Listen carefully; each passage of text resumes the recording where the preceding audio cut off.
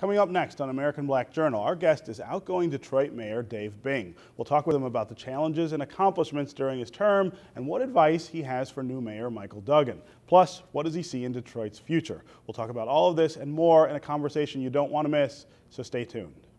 Eric wants to know, what does DTE Energy do to make Michigan a better place? Rodney can tell you. We do a lot, like youth education and employment programs. We fund over 500 jobs for youth all across the state. Many are neighborhood improvement projects just like this. It's incredible. Wow, that is fantastic. So this is like a paint by number, this whole thing, right? Communities are such great places, aren't they? They sure are. Love the siding. Measure once, cut twice, right? DTE Energy. Know your own power. When I grow up, I want to be an architectural engineer. A registered nurse. In the law enforcement. a computer scientist. A successful person. Give Michigan's children the chance to aim high with quality early education.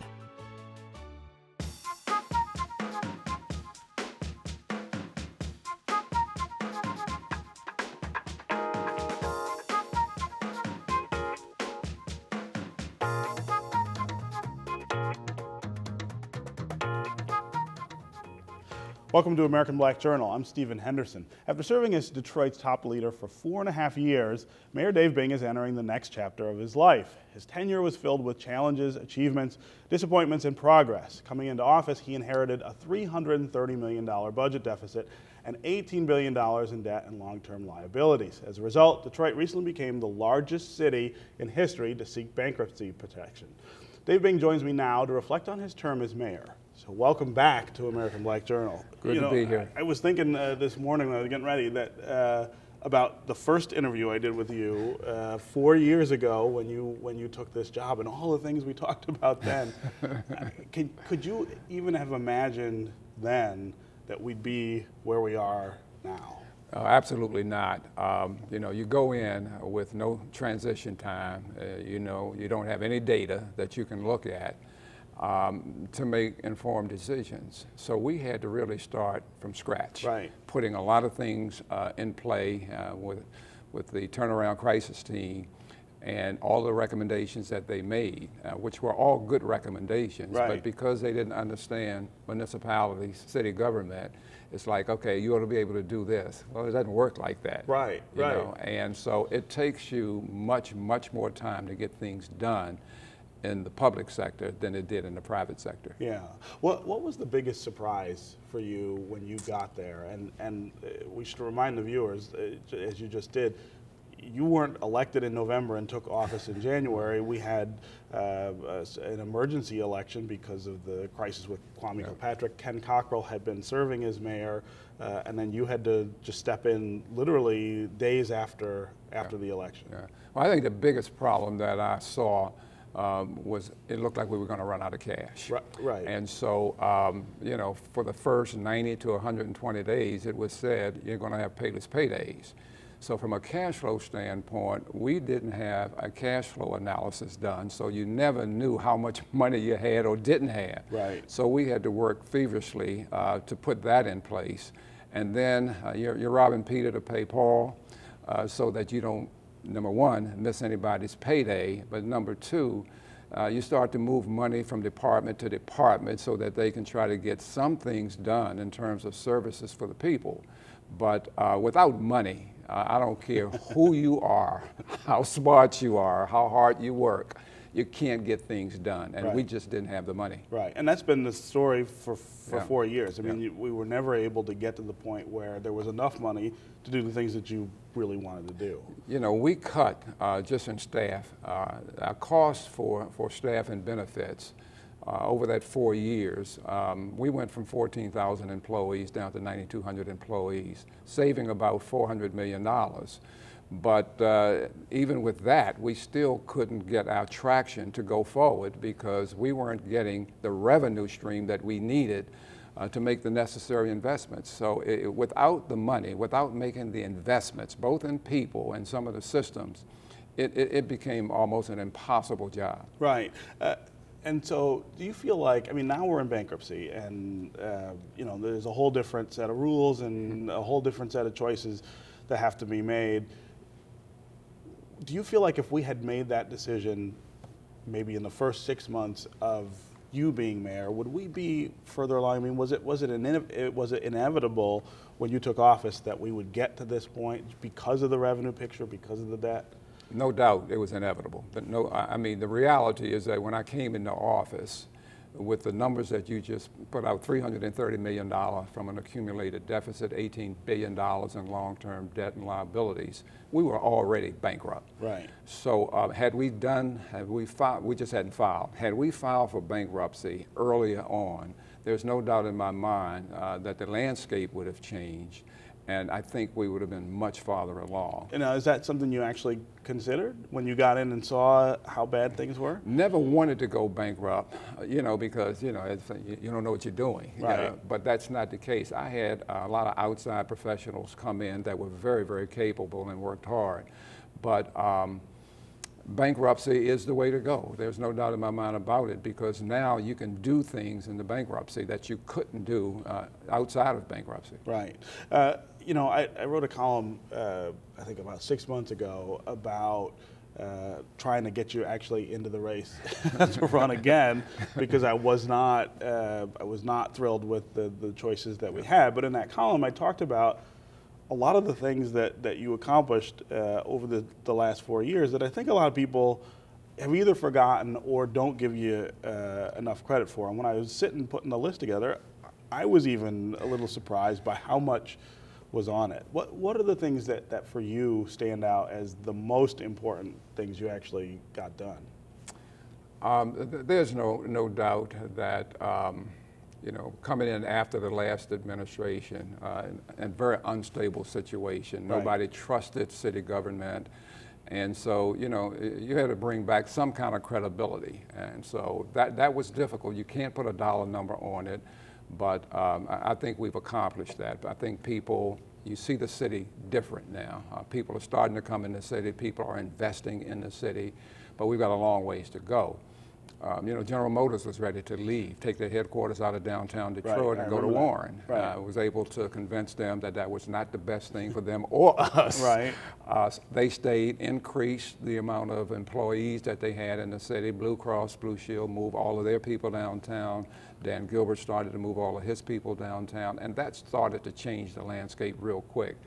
We thought Cobo was going to go. Right. The International Automotive Show was about to pull the plug and say, if you don't fix Cobo, we're going. So we had to put that regional authority together. And a lot of people were upset about that because they're saying you're giving away an asset. Well, it's an asset that was costing our general fund $20 million a year that we didn't have. Right. So we had to get out of that deal. And I think now, when people look at what we're doing at Cobo, they're saying this is the benchmark in terms of authorities and what authorities ought to be doing. Right. The toughest thing for me was the negative impact of letting so many people go. We were bloated. We could not afford them. So, we trimmed the employee base of about 4,000 people. Right. And I know that had a negative impact on a lot of different families. It makes it impossible for you to actually do the things that you need to do in terms of service providing. Yeah.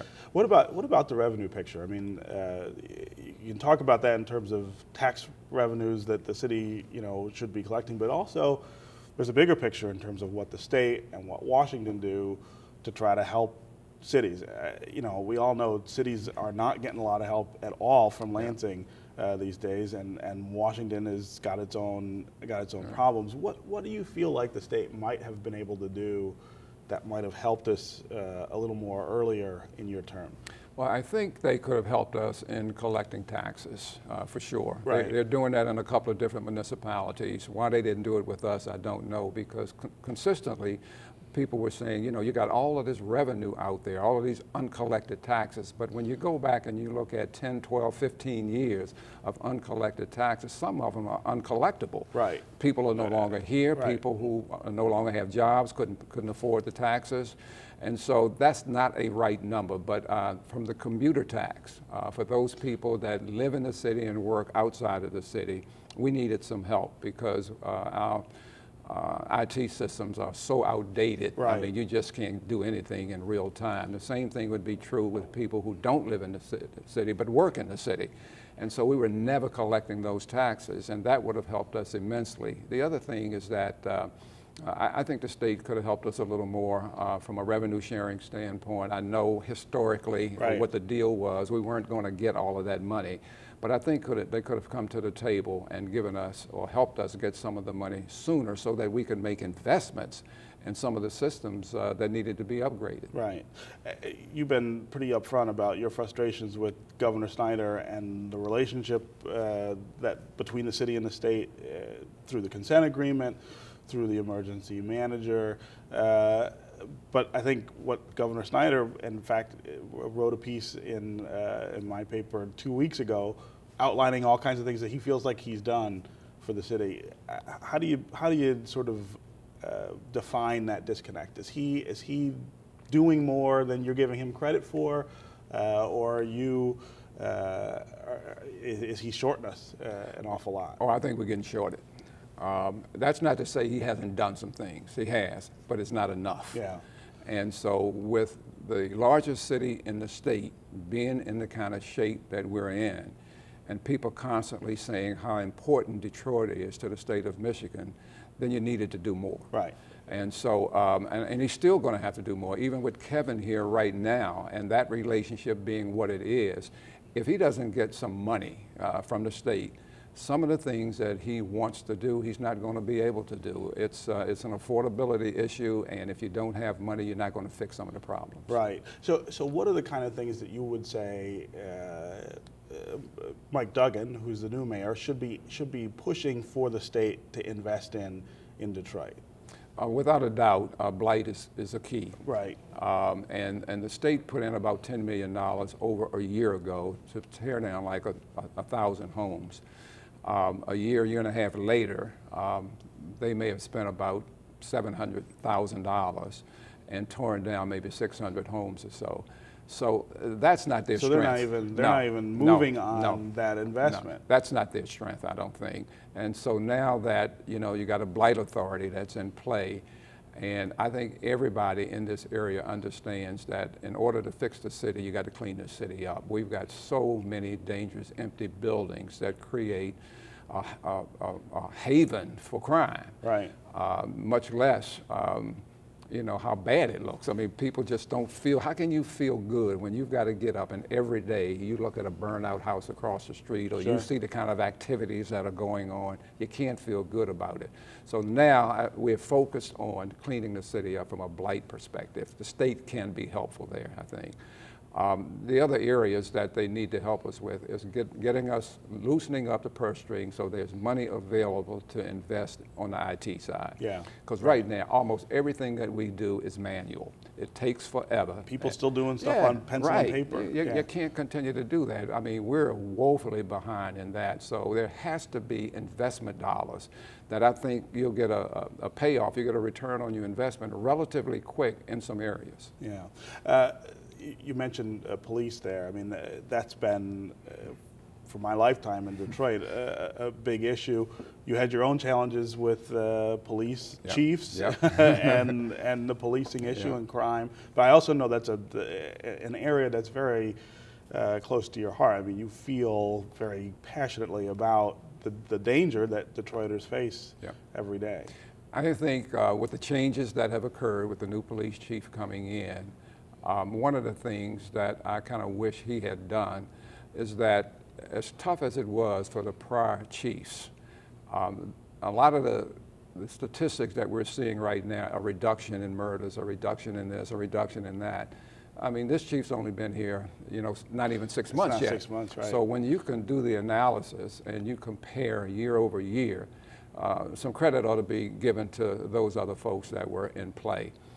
This chief has come in and, he seems to be a no-nonsense guy. He understands how critical this is.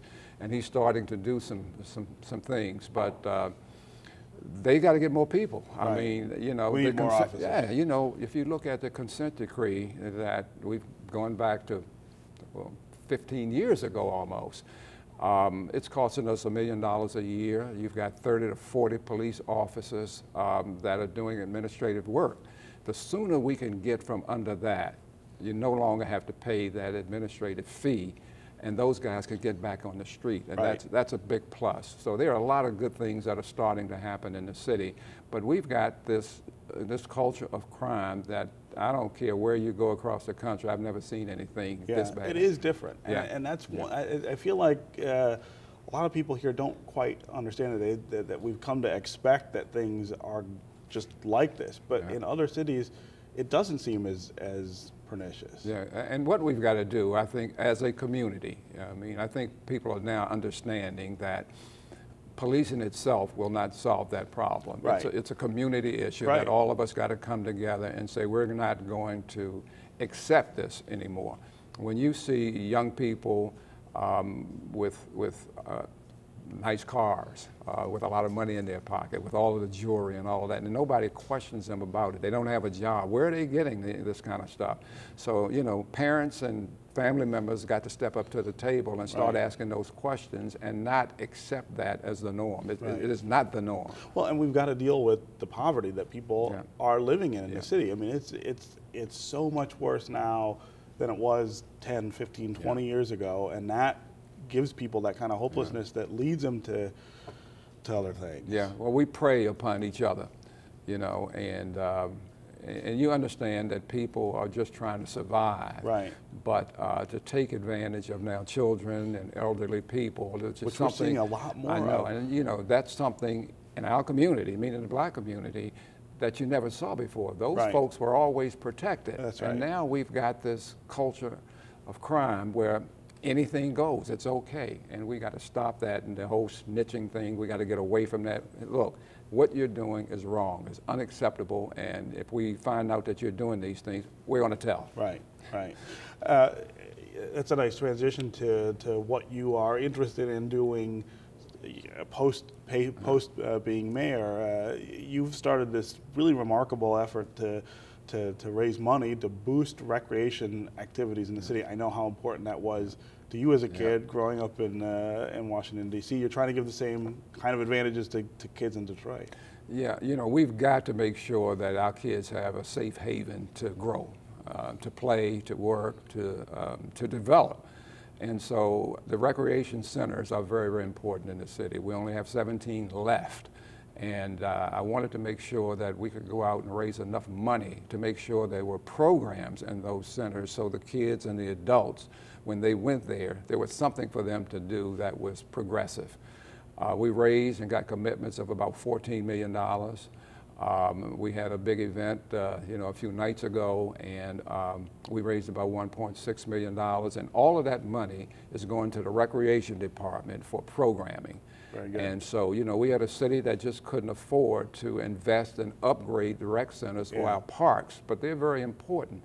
So I knew that we needed to raise this money, and we've done a pretty good job of it. And it's a good model also for other things in the city. I mean, as you said, the city just doesn't have enough money to provide the kind of services it did when I was a kid, or even more recently. We've got to figure out ways to sort of leverage private and nonprofit dollars to help out with that, right? I mean, the foundations and the businesses, the nonprofits have been absolutely, I mean, the kind of support that we've gotten from them because of the condition that the city is in is kind of unbelievable, because everybody's begging and asking them to do something. Everybody's got a program, everybody's got an idea, and they stepped up and did a lot of things that they didn't have to do, and I just wanted to say to them on a consistent basis, thank you so very much, because without their input, without their help, without their commitment, without their money, a lot of the things that we see starting to happen now would not have happened. Right. Let's talk a little bit about legacy. What things do you think Dave Bing as mayor should be remembered for 5, 10, 15 years from now? I think, I'm not so worried about Dave Bing. I want to talk about the administration. Okay, because this is not just you. Right, That's because right. I brought a team of people together from the public, from the private sector, who made much less money than they could make in the private sector and didn't get abused. But they came to the table and really helped. So, you know,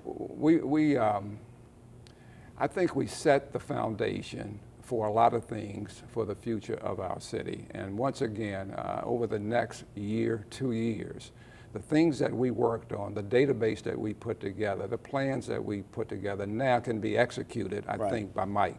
And that's Mike's strength. But once again, he's not going to be able to execute without money. So he's still got to get money to get some of these plans into true execution. But I think we've definitely laid a foundation that's, that makes our city very viable, and we got to think about growth. Right. Not just cutting. Not just cutting, but how to grow. Yeah. You know, over the last 4 years, you and I would get crosswise every once in a while. That's always the case, right? Exactly. I'm sure Mike Duggan and I will go at it too. But it typically was over the pace of change that we would be frustrated that things weren't happening faster. I always sensed that you had the same frustration. Yes. But that, you know, ultimately it was your responsibility to get things. Why can't things move faster here than they do? Well, I think we've got an outdated model in city government. I mean, there are so many roadblocks and red flags that you've got to touch base on and get the approval for this, get the approval for that. It takes forever. Yeah. And once again, because the systems are so outdated and things are done manually, that slows the pace down, plus the fact it opens up all kinds of avenues for errors, human error. Sure. And then you got to go back and start from square one and start all over again. And I think with the emergency manager in place, having the kind of authority that he has right now, he can bypass a lot of that. And I think Kevin will do that, and I think he'll give Mike support. That's going to be very important to get things done. Yeah. Is there anything that you wish that you had done either early or late that you think would have changed the trajectory of things dramatically? I mean, any regrets about missed opportunities? I think the city council president, the former city council president, had a different agenda, and you know, I think he wanted a political career, and he just constantly pushed back and fought on everything. And you know, I think we came to the table with a lot of good ideas, a lot of fresh ideas, but it was always this pushback, and I couldn't spend a lot of my time trying to develop relationships with city. Yeah. Very tough, because here you got the city burning down, you know, so to speak. And so you're trying to get things done. So when you have to go and you got to develop all of these relationships and get people to trust you for what it is you're trying to do, it takes way too much time. So that slowed the process down quite a bit. But if I look back now retrospectively, I wish the relationships with City Council had been better. Yeah. And you know, I take some responsibility for that, but so do they. I think every mayor that I've ever talked to would say the same thing. Is that about personalities, or is that about the model? Yeah, it's the model. It's the model. Yeah, it's the model, and we gotta think through that. I mean, here is an opportunity where Detroit is today to make substantive changes. Right. When you look at the charter, you know, I think the change in the charter went too far because they tried to protect everything that had happened in the Kilpatrick administration. Yeah. So that slows you down in a lot of cases. I mean, you know, I'm not opposed to the legislative body having information in a timely fashion, but once again, it was hard to get them information because of the system problems. Right. So, you know, it took you forever to get all the information you needed to get it to them in a timely fashion so they could look at it and make a determination which way to go. So some of those things need to, we need to blow those out of the water and start over. Yeah, and start over for sure. We got about a minute left. Where are we going to see you in 6 months? On a beach? In an office somewhere, still working in the city? What are you planning? Well, I'm not going anywhere. Detroit's been my home for 47 years, all of my adult life. I love the city and its people. Right now, I want to concentrate on some of our young males that are in trouble. So I want to go into the school system and be able to help Jack Martin, who's a good friend of mine. Yeah, and I know was in your administration. CFO, and they need some help. So I want to go into middle schools, and if he wants me to go in high schools, I'd like to go in and start talking to these young guys about their preparation for life. Because too many of them, you know, got the wrong kind of ideas, and everybody wants to get rich quick. Doesn't happen. That doesn't work. Doesn't happen. Your life is a great example of that. It's a marathon, not a sprint. Correct. Well, Good luck. Well, thank you. The city owes you, of course, all kinds of gratitude. Well, thank you, Steve. Yeah. Thank you. That's our show for today. Thanks for watching, and we'd love to hear what you thought about today's program and get your ideas for future topics. So connect with us on Facebook and on Twitter. We'll see you next time on American Black Journal.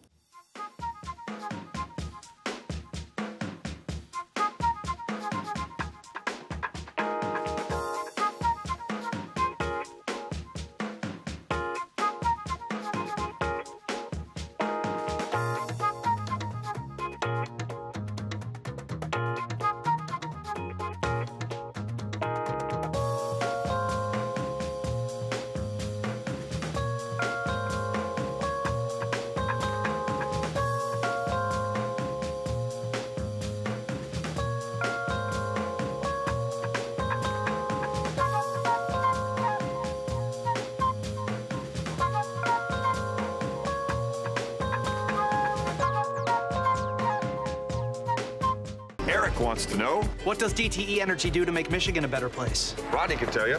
We do a lot, like youth education and employment programs. We fund over 500 jobs for youth all across the state. Many are neighborhood improvement projects just like this. It's incredible. Wow, that is fantastic. So this is like a paint by number, this whole thing, right? Communities are such great places, aren't they? They sure are. Love the siding. Measure once, cut twice, right? DTE Energy. Know your own power.